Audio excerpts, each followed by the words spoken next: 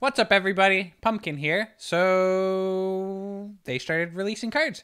They did the 20 cards in the dev stream, and now they're starting to do 6 cards a day. So hopefully I can keep up with these and start doing one a day with these 6 reveals. Yeah, let's hop right into it. So first card, this card's 6 provisions. It is a bronze card. Spawn and summon 2 Firesworn Zealots on the allied row. If you have 0 coins, spawn 3 instead. So the idea of this card is you always want to play it with 0 coins. If you're playing this card with any amount of coins, it sucks, right? If you're spawning 2 2s for 6 provisions, that's terrible. So you have to be hitting all 3. And this condition is pretty easy to meet in round 1. You're going to start the game with 0 coins. If you have this in your opening hand, you play it. Pretty straightforward. Do keep in mind coins do carry over. So let's say you have 3 coins in round 1 and you pass and you go into round 2. You're going to have 1 coin carryover, which means, well, you can't turn 1 this. So you have to spend your other coins first before playing this card. You're going to have to keep that in mind. Granted, there are a good amount of ways to spend coins. So as long as you're paying attention to your coin count and your cards in hand, it shouldn't be an issue. Now, how good is this card? 6 for 6. It's not bad. It's comparable to like a Swallow Potion or Froth, except both of those require units. Swallow Potion plays into a tall unit. Froth needs 3 units. This card needs none of that. And as we'll get to another card in the future, Swarm Syndicate's going to be very good. And this card definitely helps that archetype. So this is going to be auto-include in any Swarm deck. Outside of Swarm decks, if you need a 6 provision card and you can't find any, you'll probably throw this in because it's just good. It's not bad. The only scenario I see where you would not just throw this in if you have like 6 piece slots open is in a Gimpy meta or a Lacerate meta. Granted, I'm really hoping Gimpy gets some kind of change. Otherwise, a Firesworn deck just loses on the spot to Gimpy because all the summon tokens are the same. You just lose the game. It's like a Lacerate on both of your rows. So I'm kind of hoping Gimpy gets changed. Will he get changed? I have no idea. So we'll hope for the best. But yeah, this is a very good card in the Swarm auto-include. Outside of Swarm, it will see some play. Next card. We have, this is another upcoming dual card. It's a dual card with Northern Realms. It's 4 provisions, 2 strength. Deploy melee boost 3 adjacent allies by 1. So it's not a 3 adjacent allies to this card because, well, that doesn't really make sense. Think of Golden Froth where you select 1 unit and then it boosts the left and the right. Same thing with this. So let's say you have 2 units on the row. If you play this to the right of the 2 units, you can then select the unit to the left of this card, and then you'll boost all 3. So I'm assuming that's how that works because it makes sense. How good is this card? Well, off the bat, it's a 5 for 4, which it's on par with other 4 provision cards.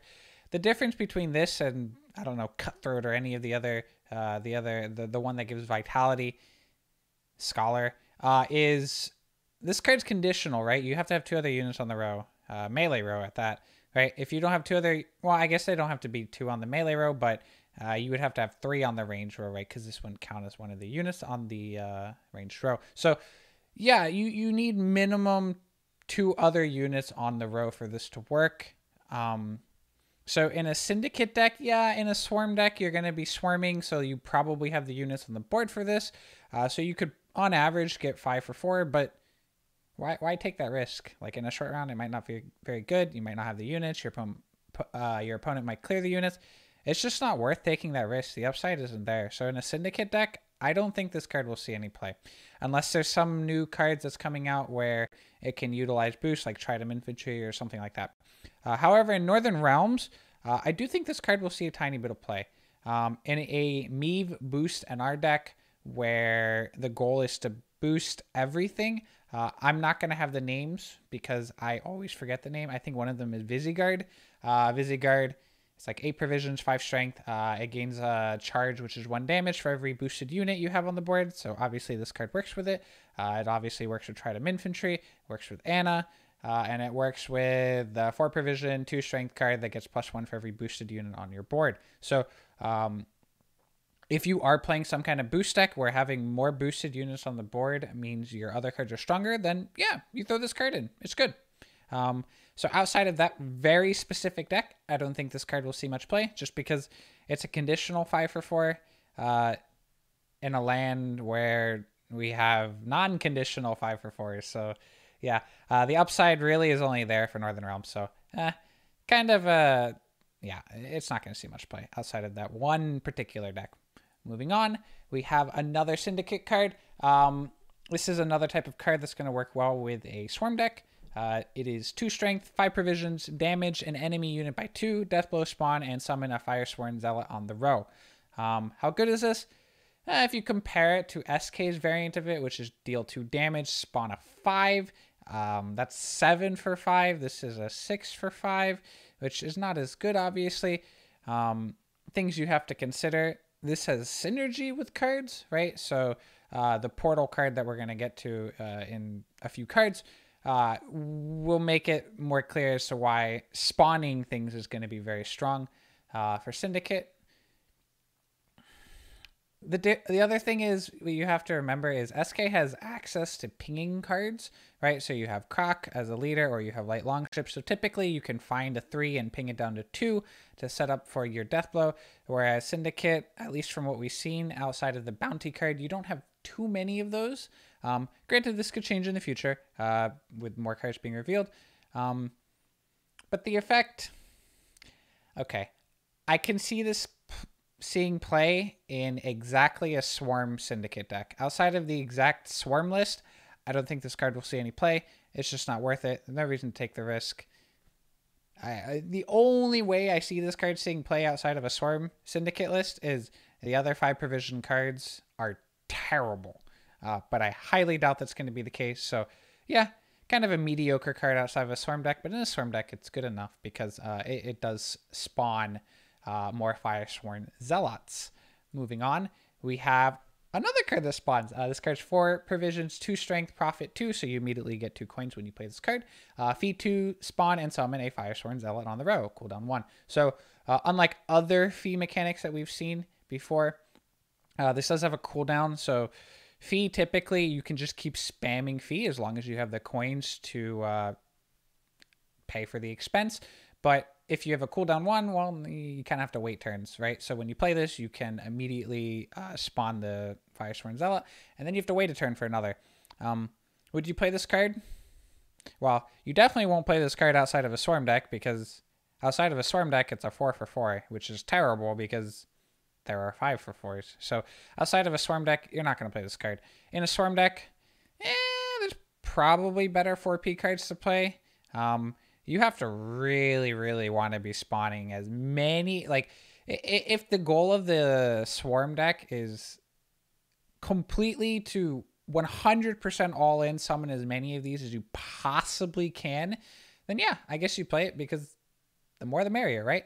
So yeah, once again, this is another card where the only consideration for this card is exactly a Swarm deck.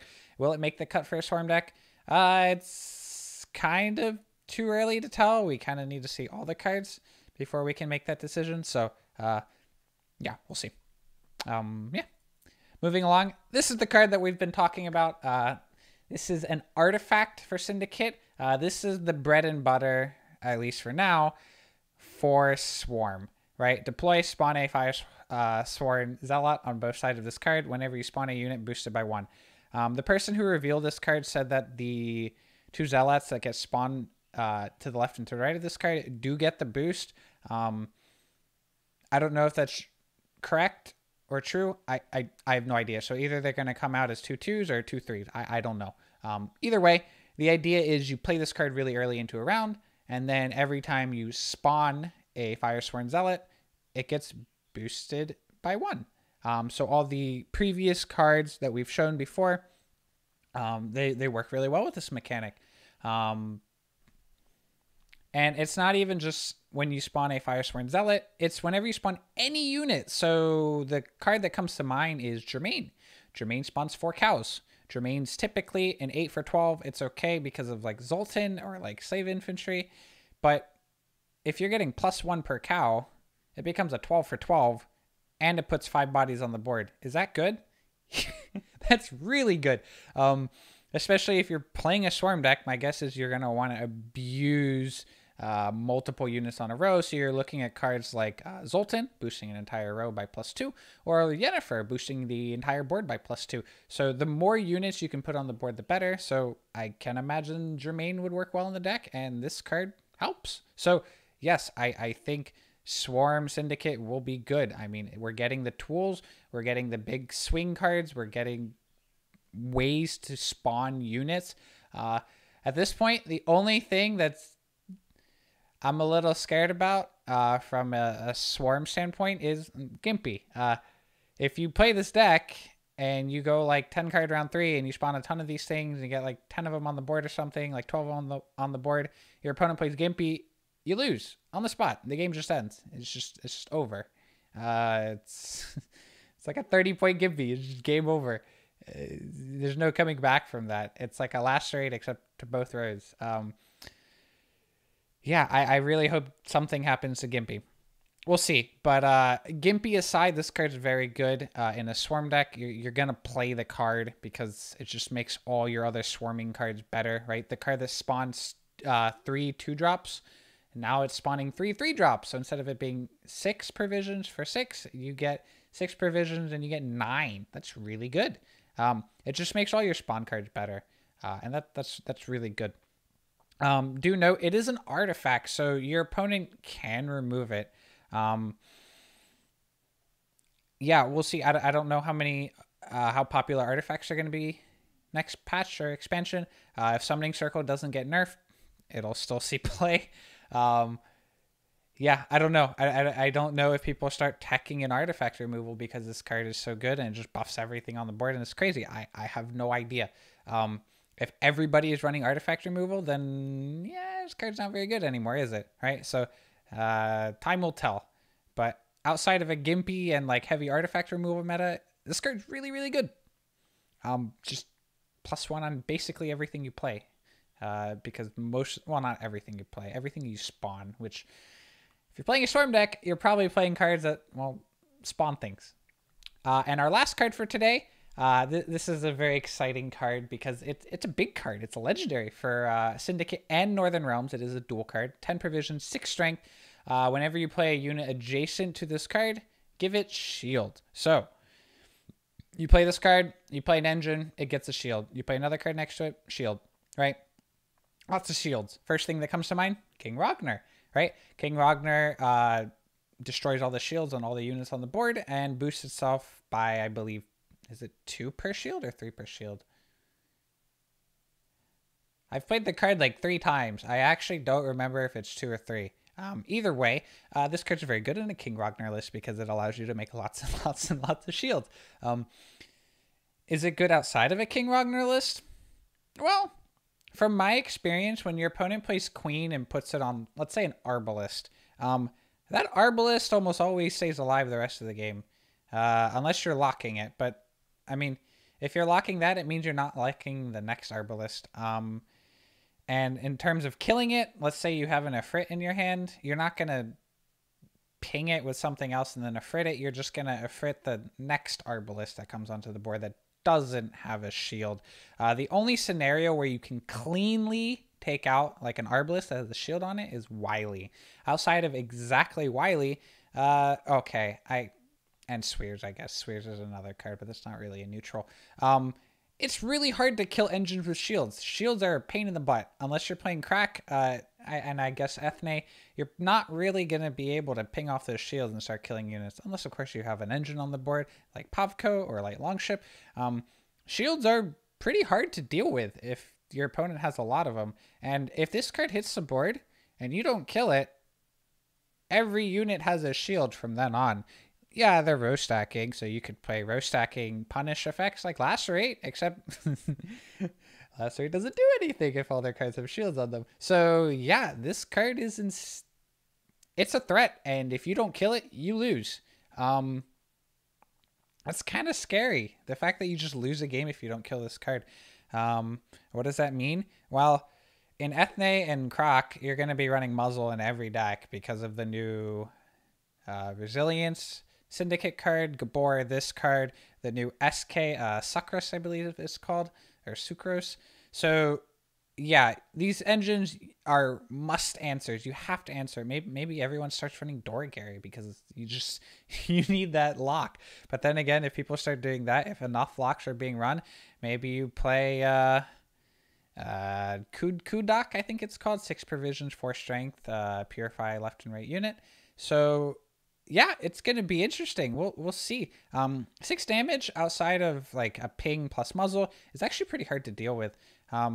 Most cards, I mean, the most basic ones do like 4 damage removal, so 4 doesn't really cut it. You could do 4 plus another removal card, but then you give your opponent a turn to, like, I don't know, give it a shield or boost it or heal it or some whatever.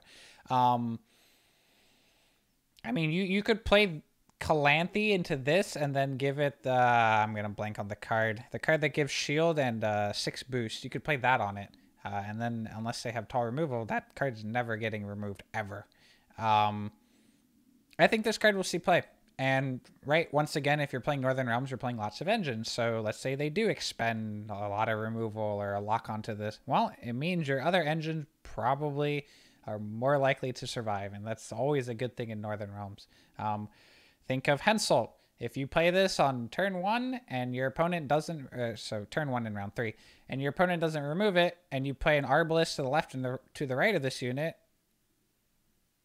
that's game. Like, if you've played Henselt before in a long round 3, if you play 2 Arbalests and they get left unchecked for the entire game, you win. And that's, if they have shield, they're not going to get checked. So yeah, this card could just straight up win you the game. If your opponent either doesn't respect it or just ignores it or doesn't have a removal. Another card, so locks we mentioned, but in terms of outright killing it, right? Because if you lock it, your opponent can purify and unlock it. So Professional. Geralt Professional can kill this card because it is a 6. So yeah, I mean, Sucrose is a 6. This is a 6. Maybe you start running Professional because this card is just so scary. I don't see why not. Granted, there would have to be a lot of these 2 cards in the meta, but if it happens, I wouldn't be surprised. I see no reason not to. Maybe you start running locks. How else do you kill this card? Muzzle, we mentioned. You can kill it with 2 cards like a Frit plus 2 source of damage. I don't know. It's going to be annoying to kill. Sucrose, the SK version of this card, which makes the card to the left immune. For that one, you can move it, right? So like if you move it to if it's on the melee row and you move it to the range row, the engine setup on the melee row no longer will happen. This card, if you move it, your opponent really doesn't care, right? Because they just keep playing units next to it. I don't know. I'm really excited about this card. Is it enough to push NR into like tier 1 viability? I have no idea.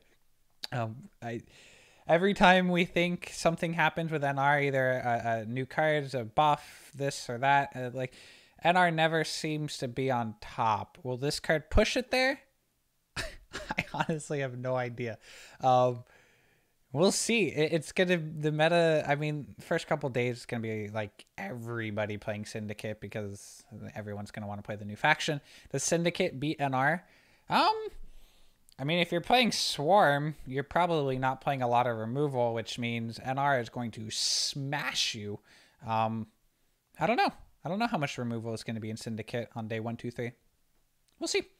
So yeah, it's really hard to evaluate how good this card is. I know that if it's left unchecked, you just win.